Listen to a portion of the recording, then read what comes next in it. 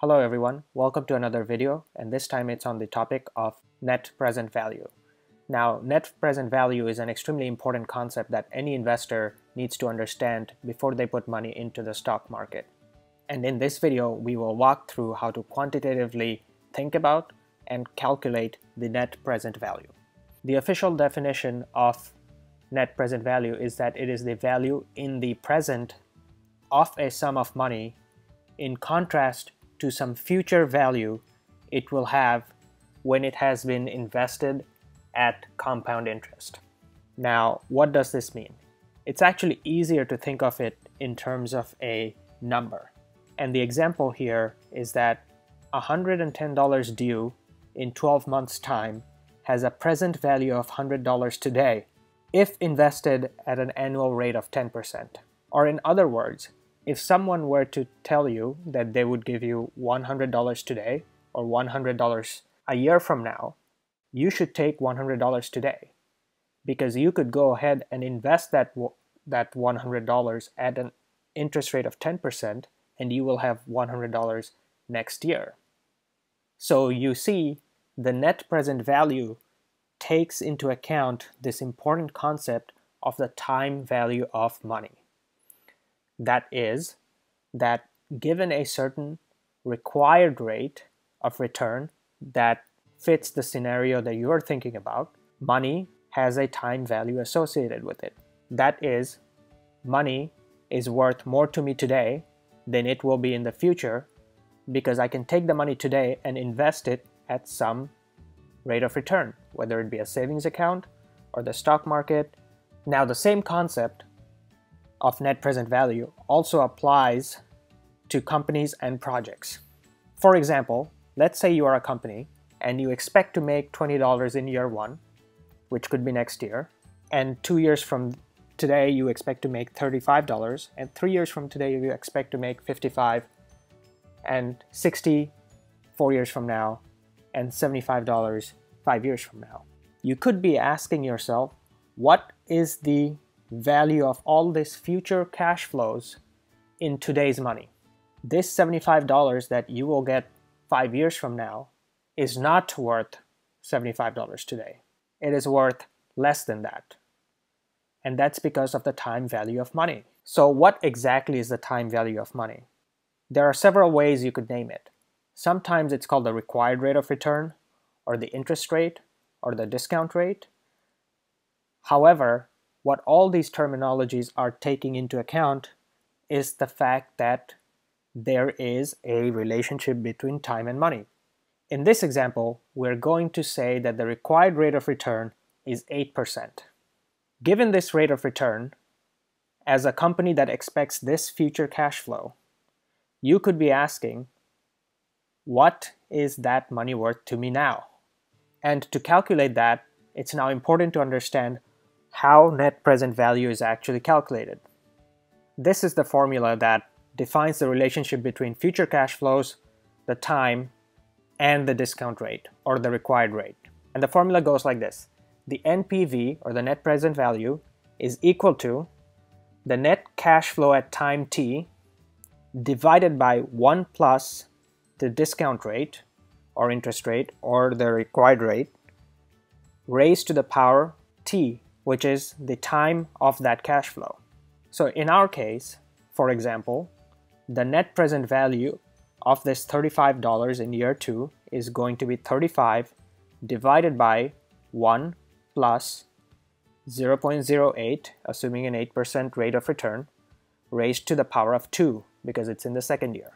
So we can go ahead and calculate NPV as this.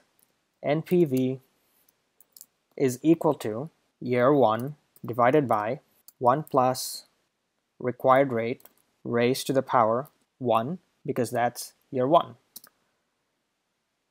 Similarly, we can fill in the rest of the years following the same trend. For example, year 3 is divided by 1 plus the required rate raised to the power 3. And we can print this NPV value and find out what that is. We see that this NPV value is 187. which is less than the sum of all these future cash flows. If you were to sum all these 5 years, you get 245.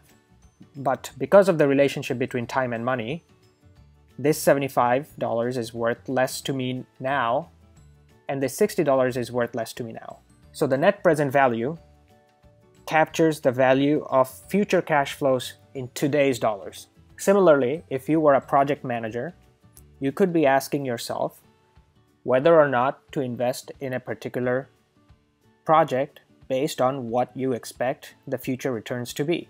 So in year 1, if you assume you're going to make $20, 35, 55, 60, and 75 afterwards, you need to calculate whether your initial investment into that project will return a profit or not. And the way you do that is that you define what your initial investment will be. And let's assume for the purposes of this example that will be $150. What you can do in this net present value calculation is subtract that initial investment.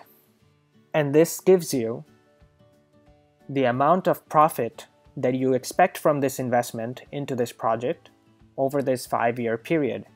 And we see that we expect to make overall $37 based on today's value of money and today's initial investment of $150. So therefore, we should go ahead and make this investment. However, if this initial investment was $200, we expect to make negative $12 or $13 in today's money. Therefore, we should not go ahead and invest in this project based on this negative value. So far, we've talked about the net present value in terms of a future cash flow and what that means in today's money. In the grand scheme of things, the stock market operates in the same way. The stock market takes in all the information that is available today about the future market and gives it a price today. So the stock market is the ultimate discounting machine. It is constantly discounting what the expectation of future cash flows are in the economy and giving it a price today. Over the long run, the market does a very good job of approximating what the current value of all future cash flows in the economy is.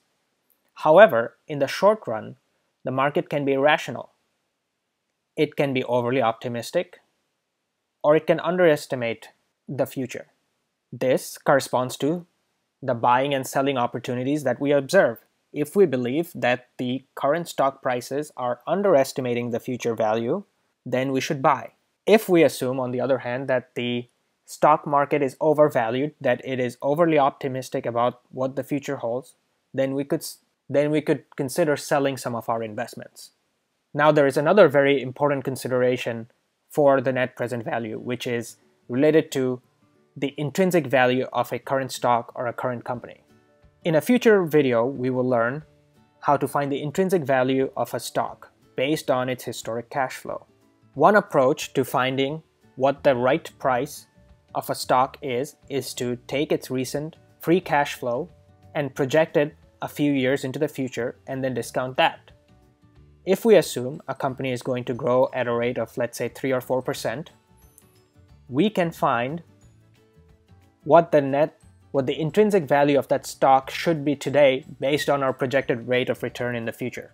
And this is at the core of Warren Buffett's concept of value investing, that you calculate an intrinsic value of a stock using some discount rate or a required rate of return, and then you watch for a buying opportunity. When the stock dips below that value, you can go ahead and buy it.